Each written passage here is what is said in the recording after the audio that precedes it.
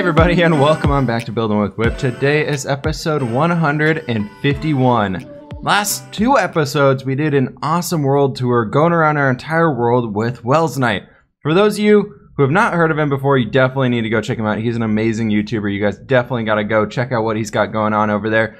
And also, be sure to go over to his latest video and tell him a big thank you from me. That was so kind of him for him to join us on the world tour here. Had a great bunch of fun with him, and it was super cool kind of showing off the world to somebody who I've always been looking up to as a great Minecraft builder. So it was really cool being able to kind of show off what my own work there has been over the past year or so, and it was really fun. Anyways, hopefully you guys enjoyed touring around the whole world. Here we're inside the city, Port Latour, as we're just kind of checking out a few things that we've been working on over the last 10 or so episodes. That being said, though, we got a lot of new stuff that we needed to start kicking on here and moving forward with. I do have a question for you guys, though, as we start this episode out. I've been playing with the idea, instead of having our episode number creeping up higher and higher on the video titles and on the tags and all that stuff that goes forward, I've been thinking about changing it over to having basically, like, say, Port Latour episode, I think we'd be on like 20 or something like that. So basically it'd be like that. We'd spread all the projects up into like Custom Mountain Range episode 50. We'd have maybe like a small farming town down there episode 1, or when we start a new project. And so we can have all these different ways of splitting it up. So what I'm curious to hear from you guys is, would that make things too confusing for you guys trying to find the episodes going forward? Because I don't really want to make it confusing on your guys' front, but I'm trying to think of ways to, because obviously when the series gets up into the very high episode numbers, regardless of us starting new projects constantly, it looks like there's just these giant episodes kind of creeping up way off into the distance, and that can be seen kind of as a negative. So let me know what you guys got to say about that one. I'm really curious to hear your guys' thoughts on it. Make sure you guys go say hi to Wells Knight for me. Give him a big ol' thank you shout out inside his comments for joining us, because that was so much fun. So make sure you guys go check him out. Anyways, today though, what we're going to be working on is we are going to be working on building up a brand new fishing boat. These little guys on this side are a little too small though, so I'm thinking we're actually going to go ahead and come on over to this side. Basically, I have an idea in mind, and it involves a 20 long boat, and then it's going to be 9 wide. So how long do we got right here? 1, 2, 3, 4, 5, 6, 7, 8, 9, 10, 11, 12. So that'd bring him 13.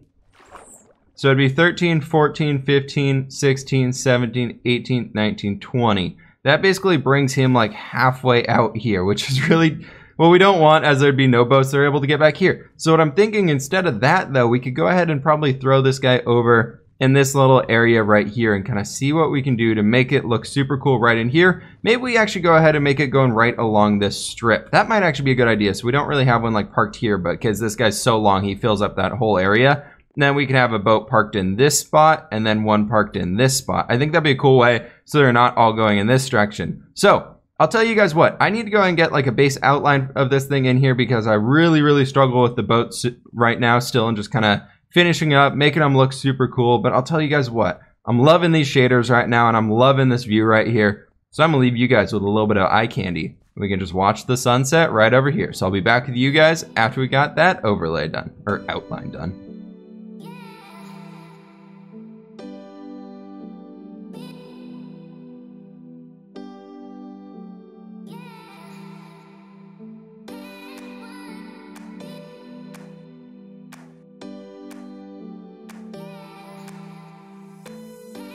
Alright, with this guy in place, you guys should now be able to get a pretty decent idea of everything that we want to get going on here for the boat. This is obviously the back of the boat. Probably not obviously, but that's the back of the boat. And then it comes swooping down throughout there. Here's kind of the general width that it's going to be at, is that right there. These are actually going to be the edges, so we're going to, sorry buddy.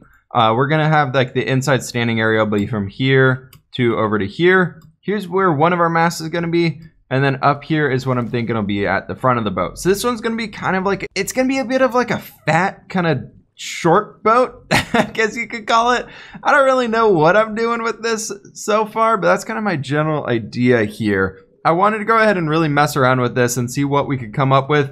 My first boat design without going off of looking at another boat, and I'm super pumped to give this one a shot. So you guys will have to let me know. I haven't done any like testing of this in another world right here. I'm really just making it up as we go. I had a general idea of like a shape of a boat that I wanted to try and achieve here for it's either gonna be like a fishing boat or like a pseudo small, like short distance trading boat, and I think it'll be pretty cool. So hopefully this guy does come together pretty well. That being said though, we got to figure out what we're going to be doing down here. So now this guy, I want to go ahead and kind of start bringing things out here just a little bit onto the side so we can get a little bit of extra detail. I think right here we probably want to go ahead and start sloping these things out just a little bit more to kind of help bring it up. And we want to really focus on getting in these curves, lining up really well with the base of everything we have going on here. So as you guys can see, we are using acacia for everything that'll be underwater besides that central strip for the boat. And I love those boats that have that red underbelly to them, so you can like know when they're capsized or when like what part of them is supposed to be sitting on the water is correctly sitting there. But that's the goal I want to be achieving with this guy. That being said though, what if we go ahead and bring this all straight up to here, and probably right here, since we're kind of bringing this all up together, we really want to go ahead and start arching that stuff up. So making it a little bit more steeper, going up there with the front of the boat. I think that's probably going to be pretty good. Then we can go ahead and come along this point back here. All this kelp is just in the freaking way, man. Let's go ahead and just cut all this stuff down. It'll all grow back up as it comes around. Let's just clear all this stuff out. Just get it all way down there. That's totally fine. And now all the floating blocks are in the way.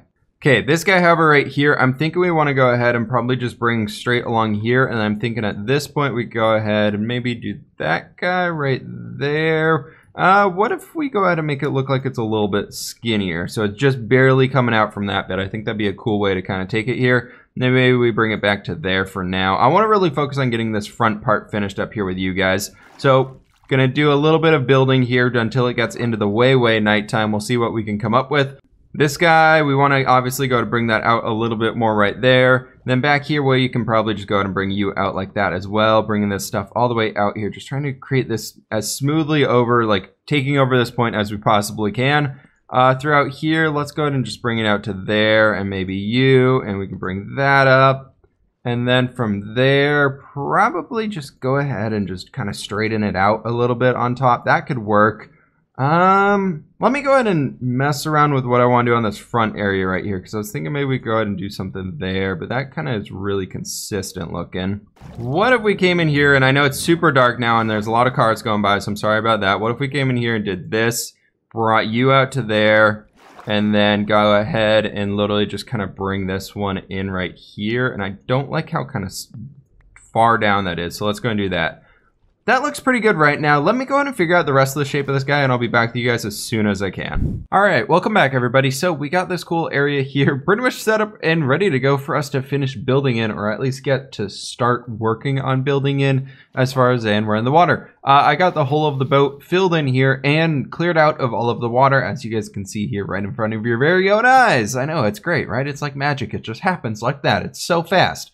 No, this actually took a while to get right. I'm really happy with the bottom side though. We can dip underwater here as all of our seagrass and kelp and everything is growing back up and making the view very difficult. It's looking really cool under here. I do like the shape of this one so far. Now that I'm seeing it kind of in that completed format that I wanted, I still think that I probably want to stretch this out maybe like 3 blocks longer that way, but we're not going to do it. We're going to keep it like this. I think it'll be pretty cool. That being said though, we can go ahead and start taking a look up here to the top side of it. And I wanted to go ahead, and this side is the front, and I want to focus on building up our, actually no, we can go ahead and build up the front here. So we're going to basically go ahead and bring these guys in like this. I want to kind of do that same sloping up pattern that I've done before, but here we're going to make it just a little bit more intense, I guess you could say.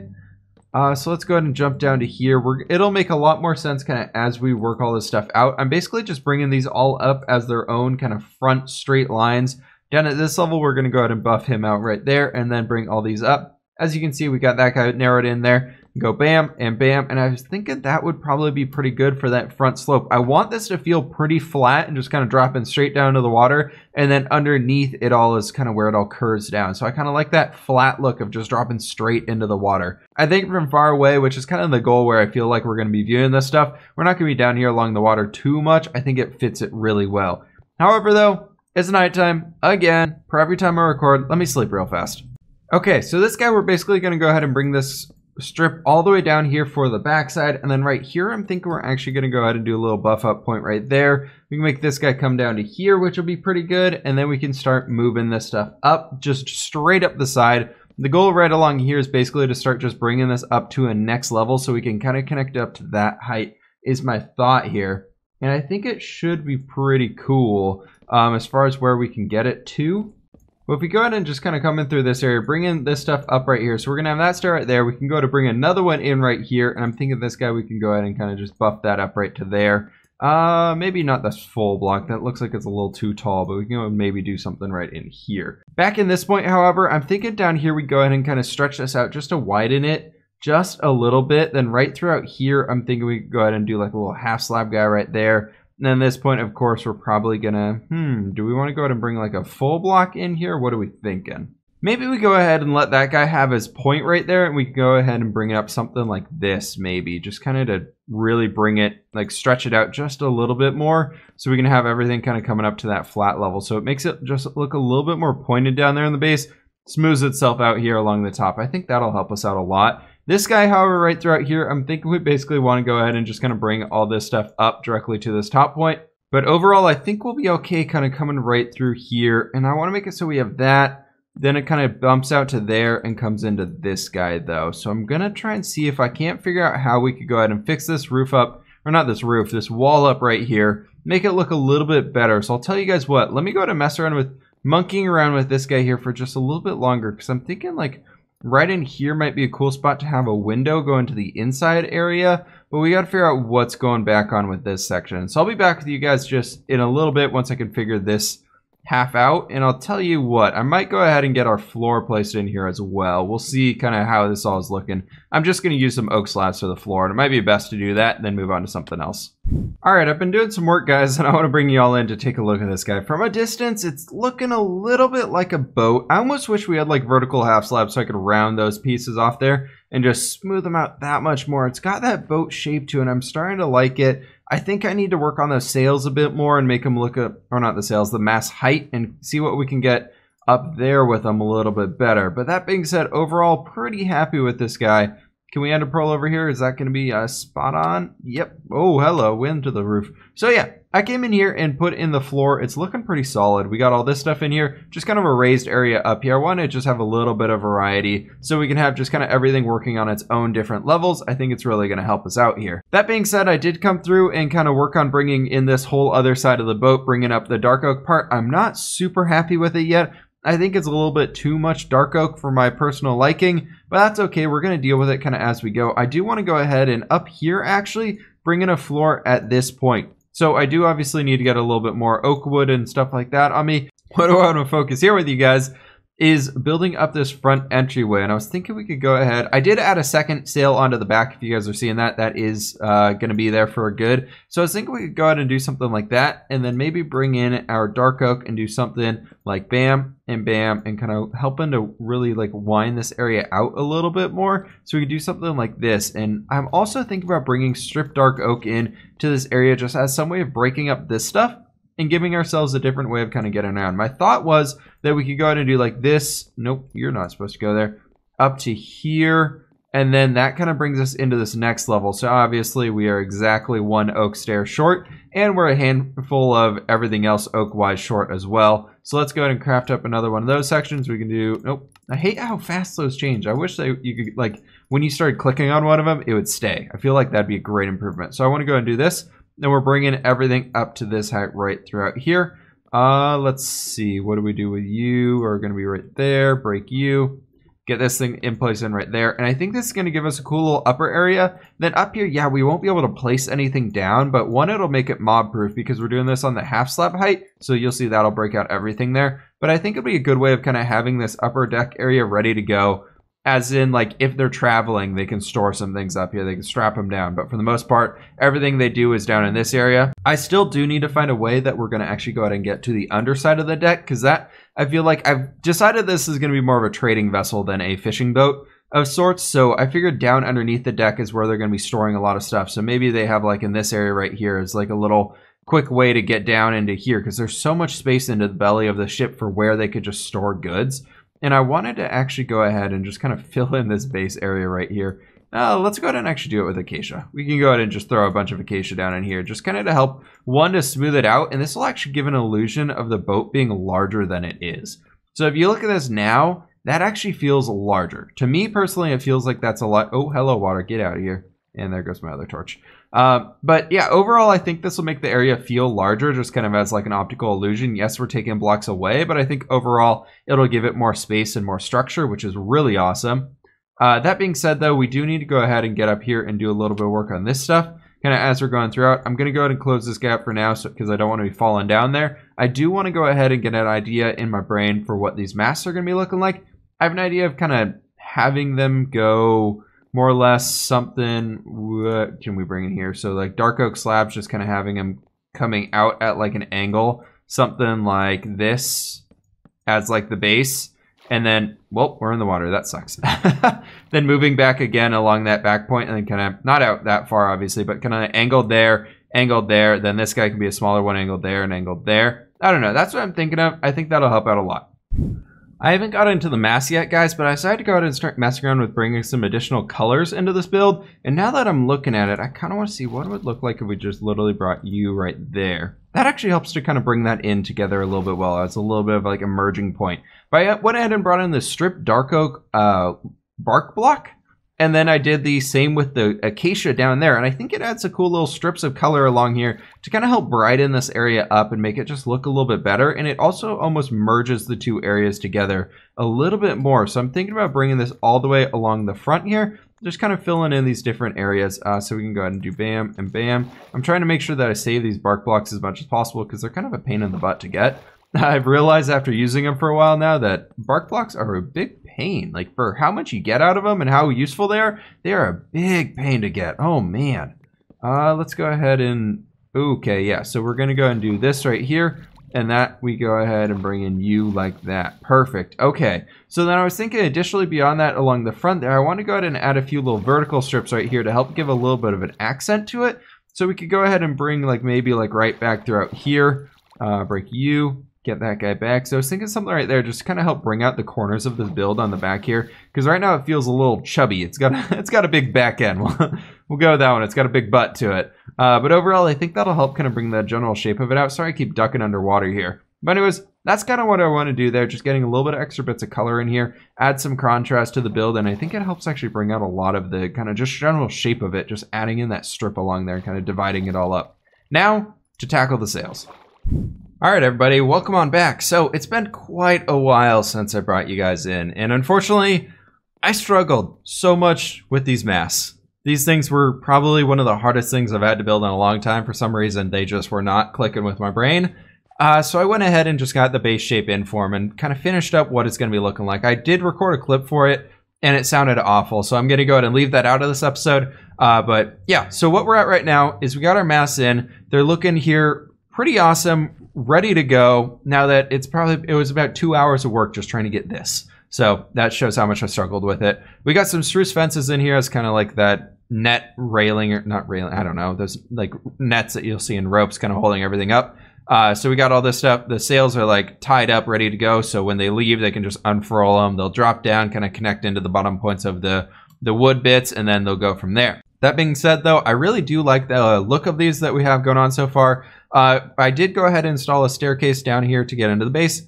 Kind of flattened out the floor here a bit, made it look a lot better. It feels massive down here. With this block gone, that oak floor block, it feels so small. Adding that in and filling in the space actually made the whole space feel a lot bigger. So fun tip that you guys can be using there. However, one thing I do want to work on now though is for these sails, I wanted to go ahead and come in with some light gray wool. I don't have shears on me, so we're kind of stuck here. I think, is the axe the fastest one? I don't know, that was pretty quick, so we'll go ahead and use this. But I wanted to go ahead and kind of have these little like dots of the light gray wool throughout this area because I feel like we can go ahead and make the sails look a lot more interesting than they are right now with just the white on them. I'm trying to figure out if there's a way that I can get up here onto the top. Maybe we can ender pearl. How about we just throw an ender pearl right up to the top of this guy? We can go like right up in here, do all this stuff. So we got kind of these like I just want to like dot them in. I don't know what the full like pattern would be for how this would all kind of like list everything here together, not list it, but like how it would be displayed if it's like a checker pattern or something like that. So I'm just going to go through and like leave them in dots, and I think it'll look pretty cool for the overall look. Is my hope. Can we get out here? Cool, perfect, thank you. But I want to go ahead and dot a few of these guys through here. I think it'll make it look a lot better. just adding extra little bits of detail throughout, making, again, just these builds kind of pop out that much more, make them that much more unique than what they were previously. So that's kind of what we're doing right here. I'll tell you guys what though, let me go ahead and get the gray in here throughout. I'm probably going to go ahead and detail up the deck of the ship as well, because our episode's getting up here pretty far now. So I'm going to go ahead and get some like crates and things inside the ship, maybe put some things underground. I'll be back with you guys as soon as we got that up here and ready to go. It should be looking pretty cool though, but let's take a quick look at this guy before I let you guys go here. So what do we got?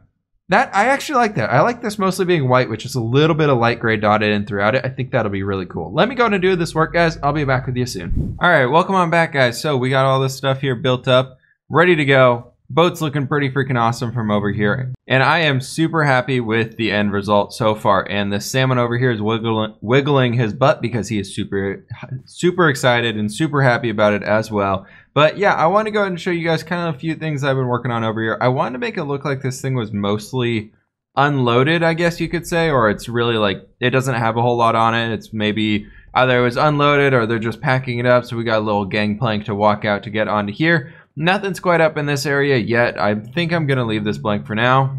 However, down here I did go ahead and add in some crates, a few chests, some stuff barred back by some signs, and then just a few torches around to make it feel a little bit better and brighter. And I think I'm actually going to go ahead and get rid of that one. That's okay. There'll be 5 spawning spots right up there. That's okay. Down here I decided to just detail up the front area, so kind of when you're looking down inside you can see a little bit of stuff down there. But the back area, not quite detailed up yet. That's totally okay though. Overall, super happy with how this boat is turning out. I think it's looking pretty cool. However, being down here has made me realize one thing.